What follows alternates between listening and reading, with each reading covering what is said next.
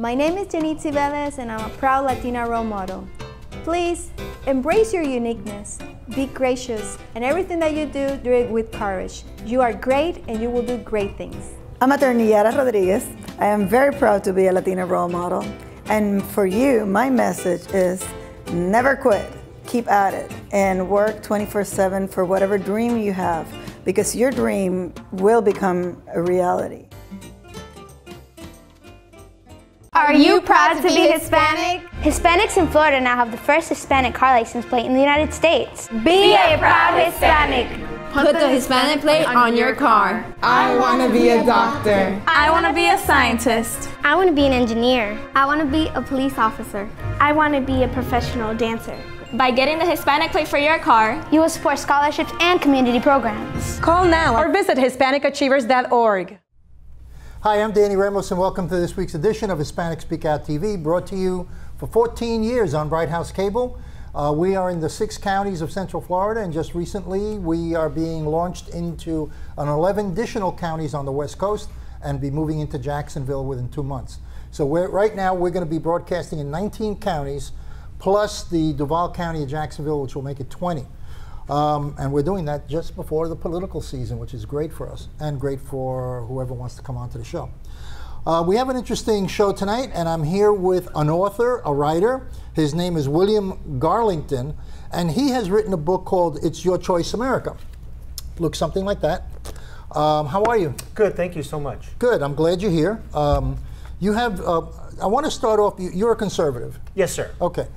So that we can draw a parallel, who is parallel to your mindset who's running for president in the Republican Party right now? If you had to pick, there's 20 guys running. Yes. So who would be the guy that you would be the closest to? Ted Cruz. Ted Cruz, really? Right, yes. And not Rand Paul? No, Rand Paul is more of a libertarian. Okay. Nothing wrong with being that, but it's not a conservative. Okay. We have some interesting comments you've made in the book, and I'd like to refer to the book. And sure, then, you know, absolutely. Okay. In the book you say, so don't pin a racist tag on me because King Obama is black. No, it's because this inept president hates capitalism, hates conservatives, dislikes Christians, and wants to rewrite the United States Constitution, and he has the support of liberal Democrats and liberal media. Tell me how you come to that. In other words, what is your feeling on how you arrived to this commentary? Okay, well, real brief, my background, I'm a poli-sci major, Florida State University, so I've been dealing or understanding politics since I was a very young boy. When I came up with this particular quote, it was based upon the Obama administration trying to circumvent conservatism through progressivism and liberalism by way of the Democratic Party. And the Democratic Party has it right. Most everybody in the Democratic Party is liberal and or progressive. It's the Republican Party that has it wrong. We've got liberals in the Republican Party, we've got moderates in the Republican Party, and we've got a few conservatives. And, that's the problem. Okay, well, yes. Hillary Clinton, you have Hillary Clinton. Yes. Where would you place Hillary Clinton in relationship to Elizabeth Warren, for example? Elizabeth Warren is going to be far left than Hillary Clinton. Okay. Elizabeth Warren and Barack Obama are around the same when it comes to liberal issues, social, fiscal issues when it comes to the progressive movement. Mm-hmm. Hillary Clinton is left, but she's a little bit more toward the middle, but she's not the middle. Okay. All right. So now, this President Obama hates conservatives, dislikes Christians. How did you come to that? His propensity. I know. I'm sorry. I didn't want to. I noticed that you have the word hate twice. Hates capitalism, hates conservatives, but when it comes to the Christians, that dislikes Christians. Right. Okay. Yeah, I'm not going to say he hates. I don't really. When I wrote this book, I was a little ticked off. But for the most part, I don't know what's in President Obama's heart. Okay, I can only see what comes from his administration and what he depicts. So when he is, or seems to me, and other conservatives as divisive, as a separatism of America, by using, Christians as a tool of the wars, the Crusades, where when something happens on the Muslim side, he doesn't go that far, right? It tells me that he dislikes the traditional America that I was brought up with, and through the capitalism, through conservatism, through the Constitution. So when I say he's divisive in that, he typically doesn't seem to like the conservatives, and he wants to destroy that, and that's based on facts through Rush Limbaugh, Bill O'Reilly, Glenn Beck, and other conservative talk show hosts. Okay. The thing with Christianity, how do you feel about the gay situation? Gays equal marriage, marriage now. Great. Okay. As a Christian, I have no problem if somebody wants to have a civil union, if they want to live together, if they want to be married in their one gender. Okay. What I have a problem, and what most conservatives have a problem, is rewriting biblical law that marriage is between a man and a woman.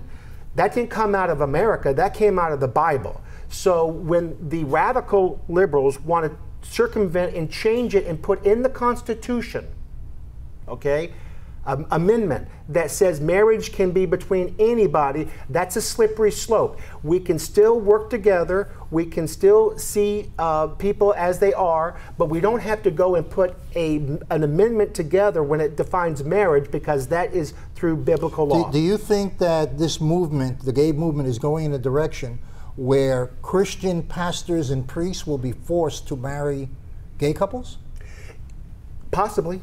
It's getting to that point where they should exercise their right to not perform such things if they believe in their faith. So we're on a slippery pole here, because yes. On one side you're saying freedom of religion. You got freedom of religion. Yes. So obviously a priest or a pastor or a Christian can have freedom of religion, and he practices his freedom of religion, which is Christianity. Right. On the other side, you're talking about the civil rights of people, saying, well, you can't deny me my right to be married. That's correct. But if they want to be married in a Christian church, what do you think is going to happen with that? I believe the Christian church should exercise their right under their faith to deny them if they don't believe that two homosexuals should be married in a church. But we don't care if they want to have a civil union. We don't care if they want to be married. We really don't care. Conservatives don't. Are you saying that they should start up there indirectly, because the solution for that would be that they start their own church?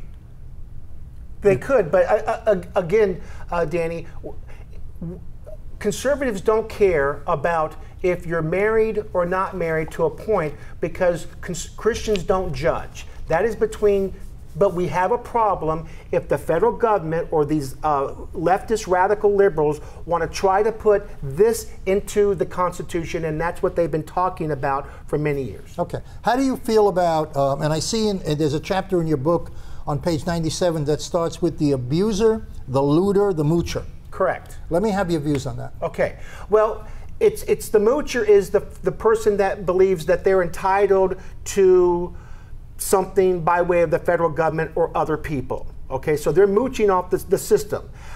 As a Christian, as a conservative, I don't have a problem helping those individuals that can't provide for themselves. The elderly, the impoverished, the people that have some disabilities. I have no problem. But when people are young or my age that can still work. Okay, yeah, I understand what you're saying. But, yes, sir. So what you're saying is the system, it's not the philosophy of people mooching, it's that the system that we have doesn't identify who they are. Because if you are for helping people who can't help themselves because of incapacitation, physical and all that, then you're talking about people who can help themselves, just refuse to do it? That's correct. Okay. That's a moocher. So that's the system has broken down in finding and identifying those people. Because that's where we're at with that.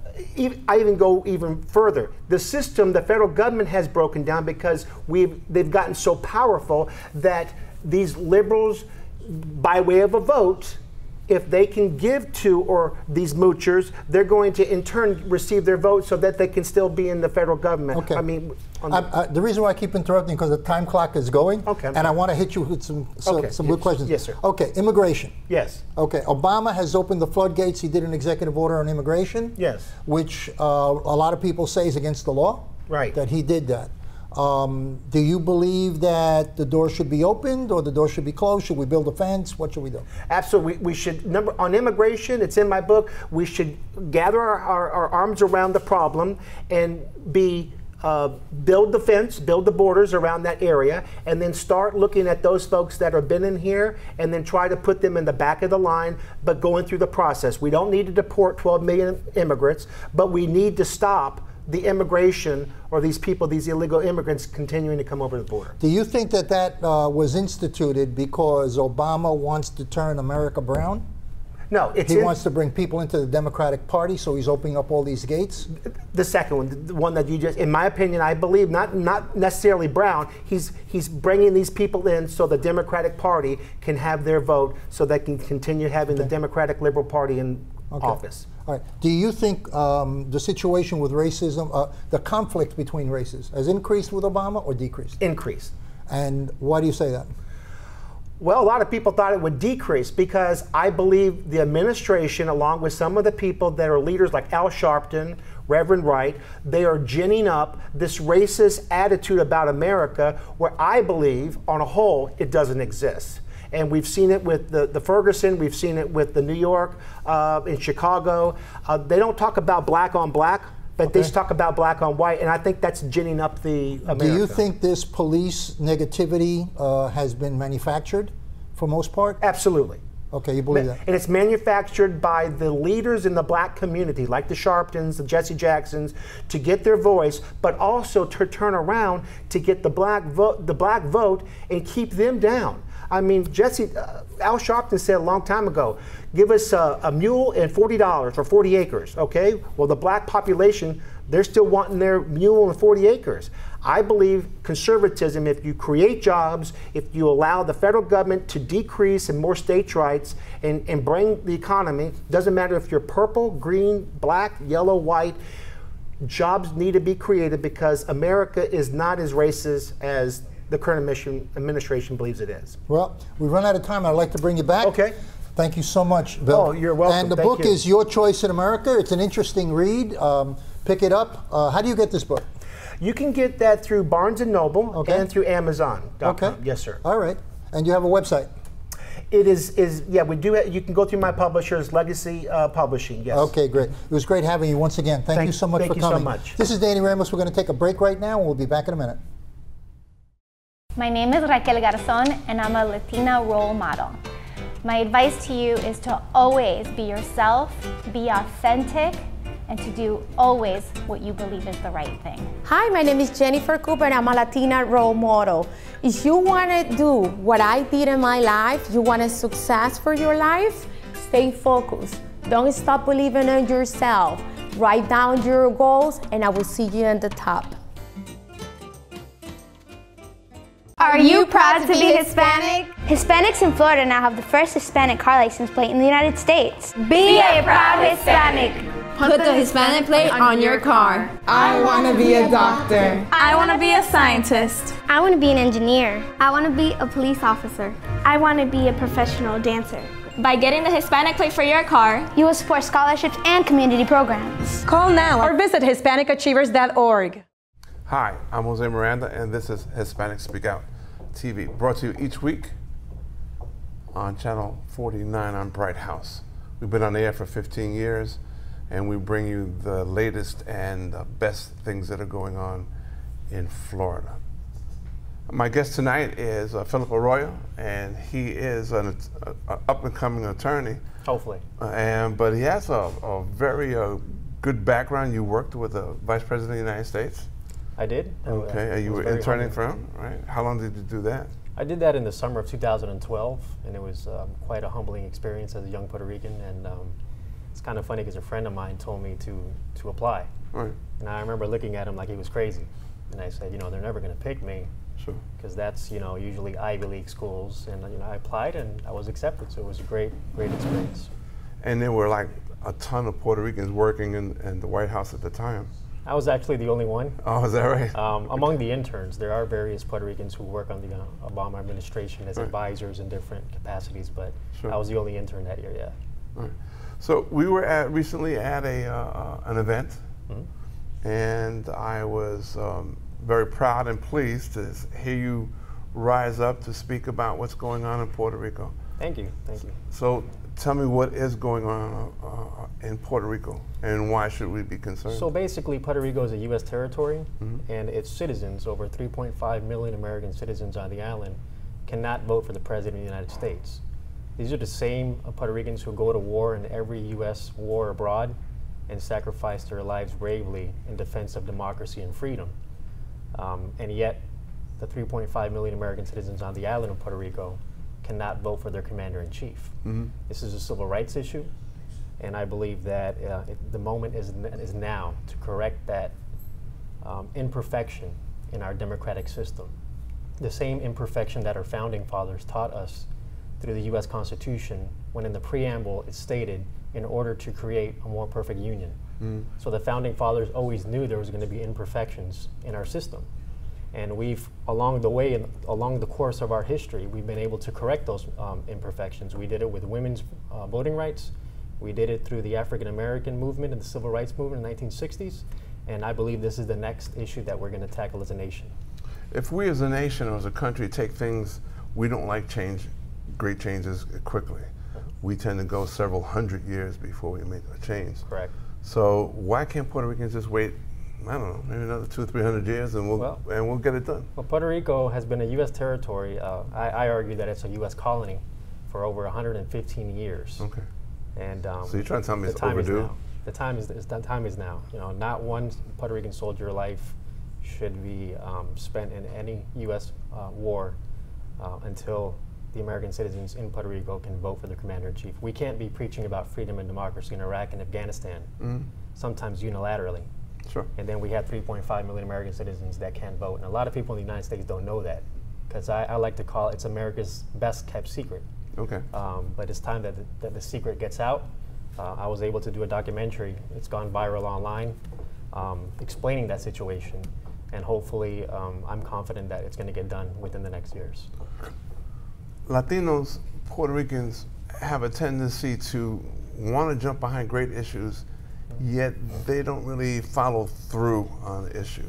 Just like we have great numbers for the voting, and somehow we just can't get over there to pull those little knobs. Correct. So how are you planning to get that, corral those people, motivate them off the couch? I say on the couch. It's very how to simple. motivate them off the couch. One of the reasons that Puerto Ricans don't go out and vote in the numbers that we would expect them to do here in Central Florida is because of the fact that they're still connected to the local inner politics on the island. Okay. As you know, the political parties on the island aren't separated by Democrats or Republicans. They're separated between parties that advocate for different political status options. And until that issue is resolved, well, Puerto Ricans will not go out in the numbers we expect them to. However, with this initiative, which is led by a group of students at Florida A&M College of Law, is we're going to draft an amendment to the U.S. Constitution, get a member of Congress to file it, and hopefully amend the Constitution like Washington, D.C. did, and give the people of Puerto Rico the right to vote. That will in turn not divide, but unite the people of Puerto Rico, because the people in Puerto Rico are divided on the issue of status, as you know. Yeah. People who support statehood, people who don't. Right. But however, Luis Muñoz Marin, who was the founding father of one of the founding fathers of Puerto Rico, and was the founding father of the status quo party, the party that opposes statehood, he's actually on record, in a congressional record, supporting the presidential vote. So there's support on both sides. There's consensus in terms, not necessarily for statehood, but there is consensus for the presidential vote. And I believe this can unite the people of Puerto Rico, and we can get this done. Great. What's the name of your group? We're called the Coalition for the Presidential Vote in Puerto Rico. We're online. We have a website, which is www.prvotenow.us. And you have a rally that's coming up in the near future? We're planning on organizing a march at the federal courthouse building for the Middle District here in Orlando, downtown Orlando. And it's not only going to be the presidential vote issue for Puerto Rico, it's going to be a Latino issue. We're also going to advocate for immigrant rights as well. I believe that the time is now to let our Latino community be heard by the federal government. Okay. It's, you know, are these also issues that you're going to take and spread across the United States? Because yes. I understand we have Latinos in even places like Indiana. That's true. That's true, yeah. Which I was impressed. Don't get me wrong. We're all over the place. I was just impressed. Yeah. we come from warm climates, and here they are, Colorado and stuff like that. North Dakota, there's some Latinos too. North Dakota, so I always say we're kidnapped and brought to these places, you know, so because we're warm-bodied people, you know, so. Definitely. So, well, definitely, we definitely plan on going national. Okay. This is not only a Puerto Rican issue. This is not only a Latino issue, which would be the focus in terms of bringing it national. Sure. But this is an American issue. This is a civil rights issue, and every American citizen deserves the right to vote for the people who govern them. And this is the main objective behind Phillip, it. we're going to run out of time, but I want you to come back and definitely let's speak some more. Keep us posted about your organization. Do you have a number for your organization, telephone number? You can actually call us at 407-770-9000. 407-770-9000 and our website at www.prvotenow.us. Thank you, Phil. Thank you. I really appreciate you. Appreciate you having me. For Mr. Arroyo and myself, I'm Jose Miranda, Hispanic Speak Out. Stay tuned, and we'll be right back. Are you proud to be Hispanic? Hispanics in Florida now have the first Hispanic car license plate in the United States. Be a proud Hispanic. Put the Hispanic plate on your car. I want to be a doctor. I want to be a scientist. I want to be an engineer. I want to be a police officer. I want to be a professional dancer. By getting the Hispanic plate for your car, you will support scholarships and community programs. Call now or visit HispanicAchievers.org. Hi, my name is Lisa Pino. I'm a Latina role model. I am a student at the University of Central Florida, graduating with her communication degree in December. My advice to students is to stay focused, stay dedicated, and don't let challenges bring you down. It is not about the goal, it is about the road. Remember to keep dreaming, live genuinely, and never stop dreaming. Pursue your dreams, but enjoy the moment. Hi, welcome back, and I'm Danny Ramos, and this is Hispanic Speak Out TV, brought to you on Bright House Cable Networks in the Central Florida 6-county area. Starting in probably August 1st, we'll be broadcast in over 20 counties throughout the state of Florida.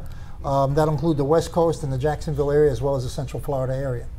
We're here with Jen Hernandez. Jen Hernandez represents a very unique and not often spoken about or known program, which is a state program called Guardian Ad Litem. And that is the state's answer to the child abuse situation in Central Florida. Hi, how are you? Thank you for having me, Danny. Okay, so what area do you represent for Guardian Ad Litem? Guardian Ad Litem is statewide. Correct. Okay, and what area do you represent? Well, I am the recruiter for the program. Okay. It's a volunteer-based program, and that's what we're looking for is volunteers. Okay. I'm a little familiar with the program. Do you want to talk about what the program actually is and how it works? Yes. Basically, when there has been alleged abuse, it could be neglect or abandonment, and the state has to come in and remove a child from the home. They're placed in foster homes, group homes, or sometimes a relative. So during that process, the parents have to go through court and the child is placed dependent. So they have to go through dependency court, and we get volunteers to visit those children in foster care and be their voice. Technically, they're their advocates, and our volunteers go to court, and we want to make sure that they're receiving the services. If there's anything that the child needs, we can help push that in court for them. Okay, so basically, as I understand it, because I'm a guardian ad litem and I've been through the system, a person who wants to volunteer that has, how much time do they have to volunteer every month? It's case by case. You know, if you get a case that has 5 kids, it might take a little bit longer. But typically, we tell our volunteers it can take anywhere from 5 to 10 hours. But also, it's really how much time you want to invest. There's volunteers that have a little bit more time because they're retired, so they want to see the child every month. I mean, every week, excuse me. They can, but all that's required is that one visit every 30 days. So they do one visit every 30 days, and they go and visit either a foster care home, a relative of the child, or a group home. Correct. And then they go in, they visit the child, and what happens?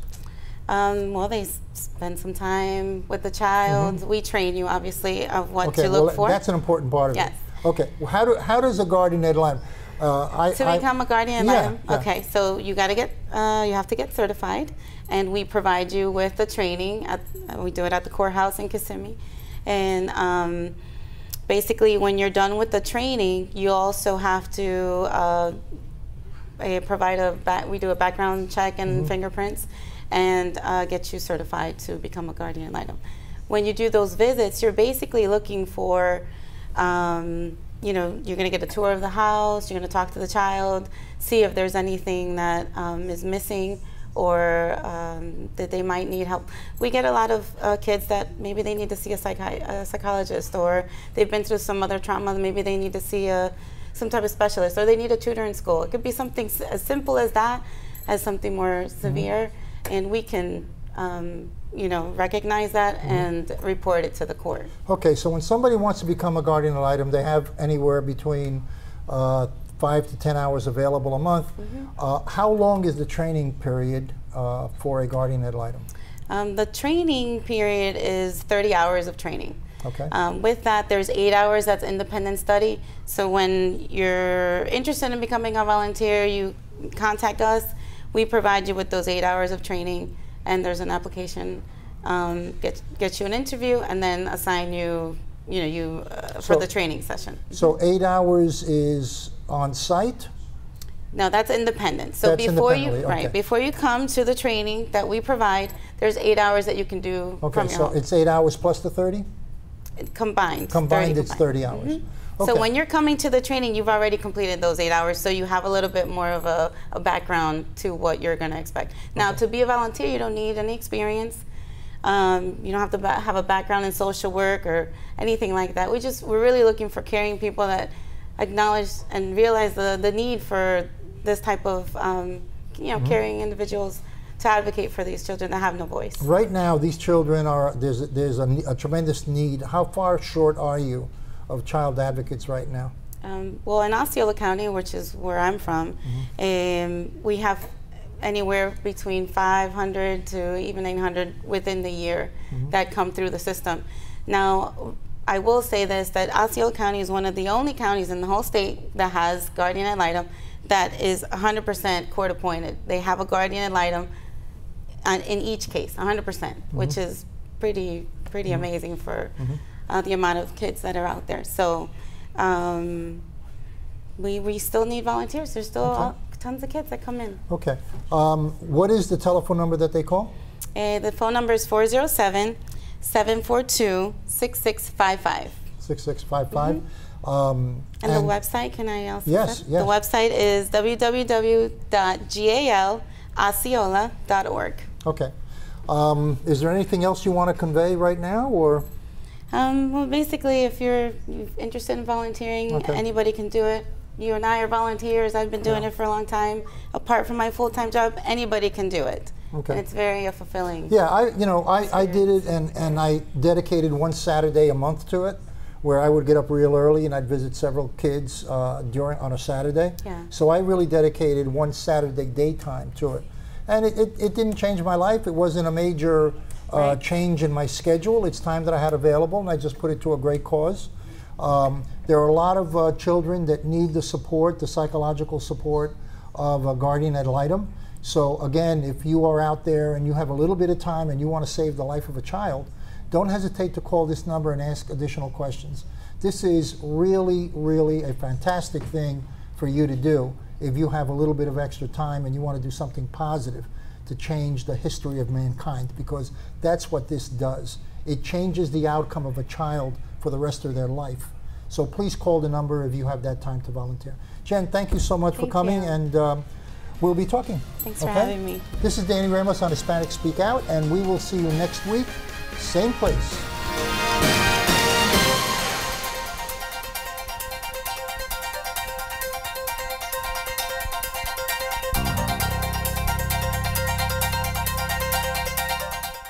Are you proud to be Hispanic? Hispanics in Florida now have the first Hispanic car license plate in the United States. Be a proud Hispanic. Put the Hispanic plate on your car. I want to be a doctor. I want to be a scientist. I want to be an engineer. I want to be a police officer. I want to be a professional dancer. By getting the Hispanic plate for your car, you will support scholarships and community programs. Call now or visit HispanicAchievers.org.